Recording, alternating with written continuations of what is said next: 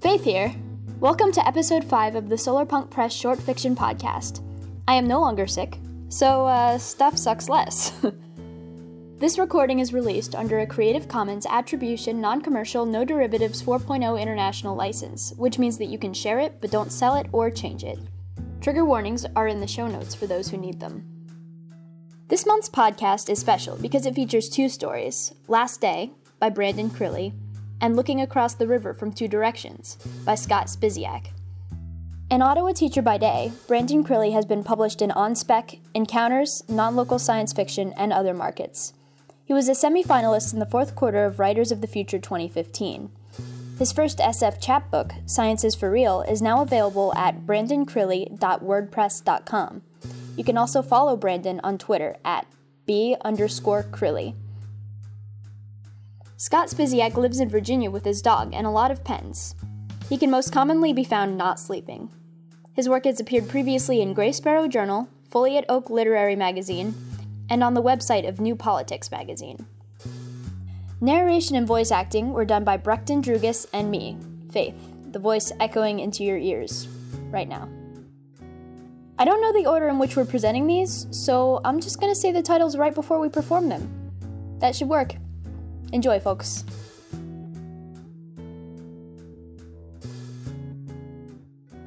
Last Day by Brandon Crilly.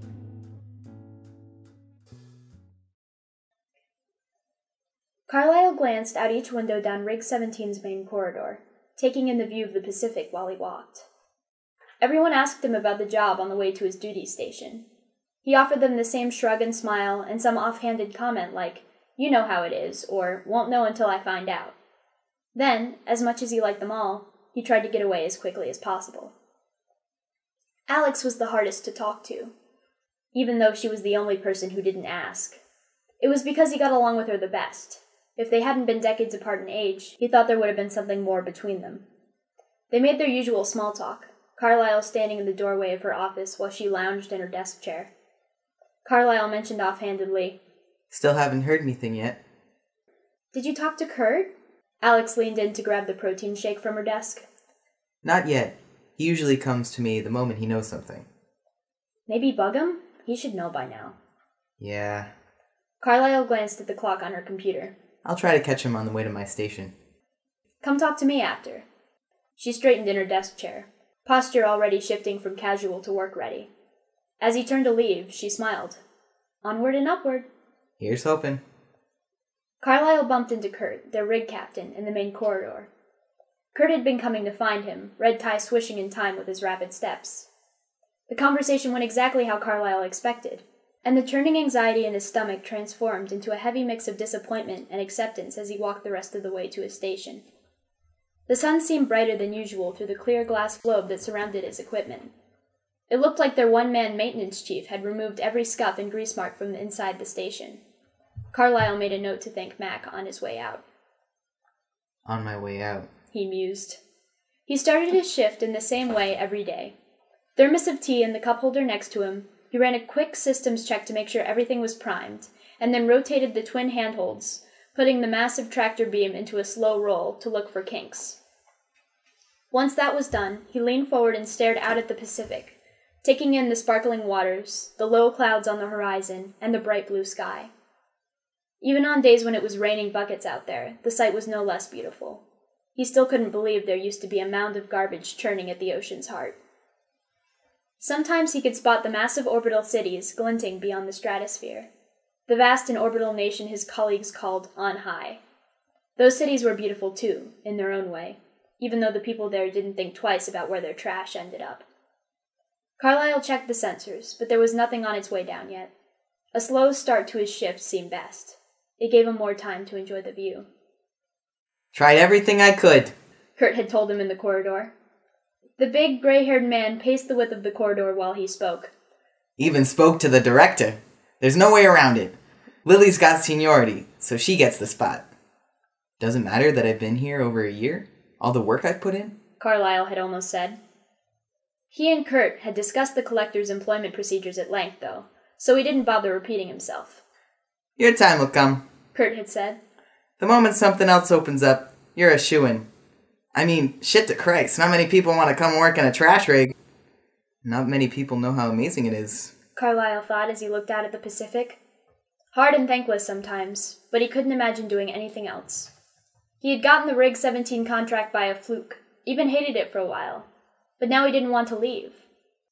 The sensors chirped to signal a massive clump of trash headed their way, jettisoned from on high. The other duty stations confirmed that Carlyle had the best chance of securing it. He smiled as he brought the tractor up to full power and activated the targeting grid. Outside the globe, the tractor started to purr, almost as though it was eager for their first catch of the day. A message flashed across his comm screen from Alex. Good hunting. Carlyle grinned and gripped the handholds a little tighter. Then he spared one last glance out at the water below and whispered, Don't you worry, I got this.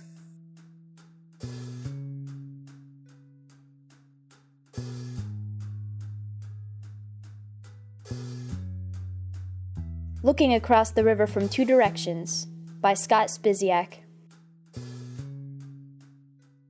From Melagrib. The window washer ran the rag over the pane one last time before admiring his work. He could only see bits of the windows through the sea of plants sitting on tables, on benches, hanging from the ceiling. Each was far from its home in the southern colonies. He was almost halfway done, the ceiling notwithstanding. He always saved it for last, never remembering what he had always been told about delayed gratification. Dawn glinted off the glass panes and brass caning. The river, stained pink, was barely visible through the fog. The house was close to the riverbank, so the slums on the opposite bank seemed to rise above the city like an ocean wave floating in the fog.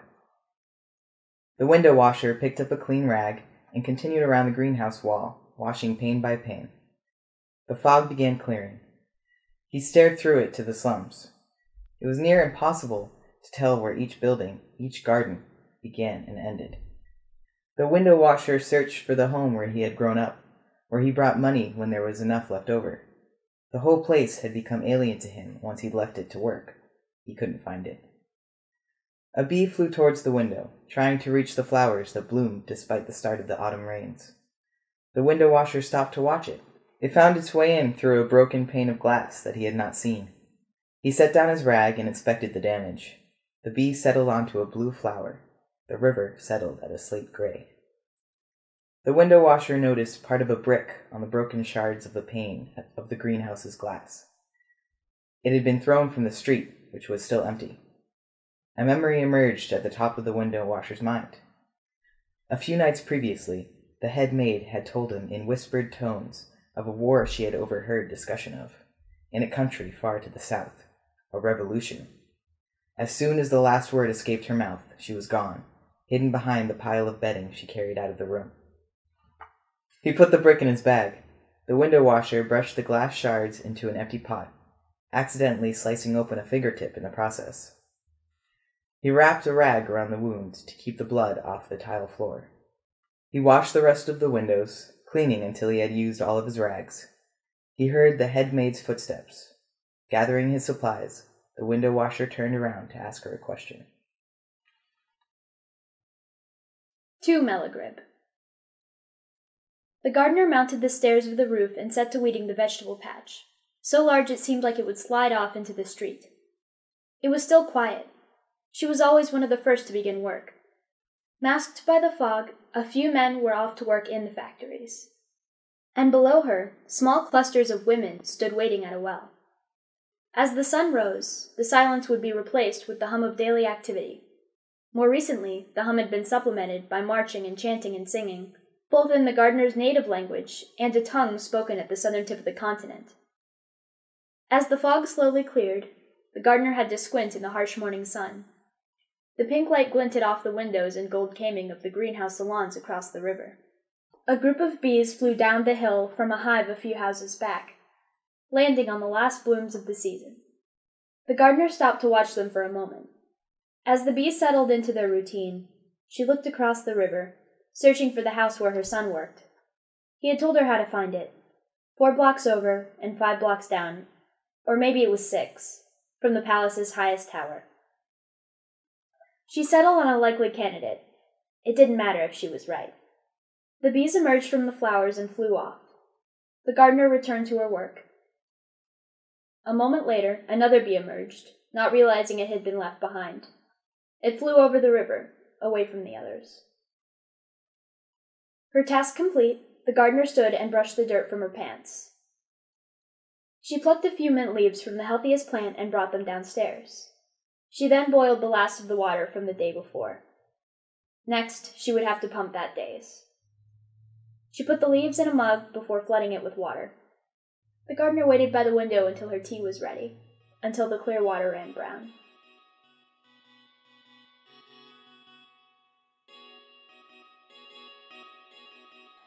Thanks for listening to this month's story. We hope you enjoyed it.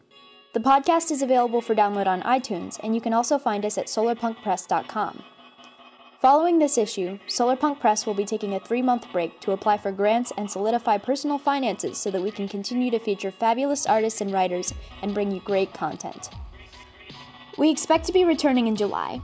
The next author will be announced on our website instead of at the end of this podcast. The music in this episode was by Ben Bunker.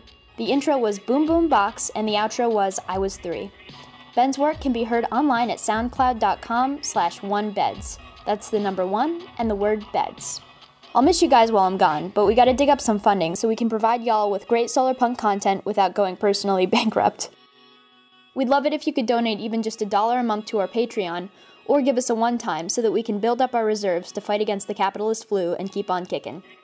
We won't be charging our Patreon supporters again until July, so if you sign up, we won't take money until we're paying artists and writers again. Also, we may be producing some vlogs and nonfiction podcasts in the meantime, depending on our spoon count and free time. So stay tuned. We're not going away, and we're definitely going to keep writing and world building during the hiatus. Thank you for all your ongoing support, whether it be just by tuning in or by throwing $1 or $2 our way. We really value your input and engagement, and you've made us the publication we are today. So folks, thanks for listening. Until next time.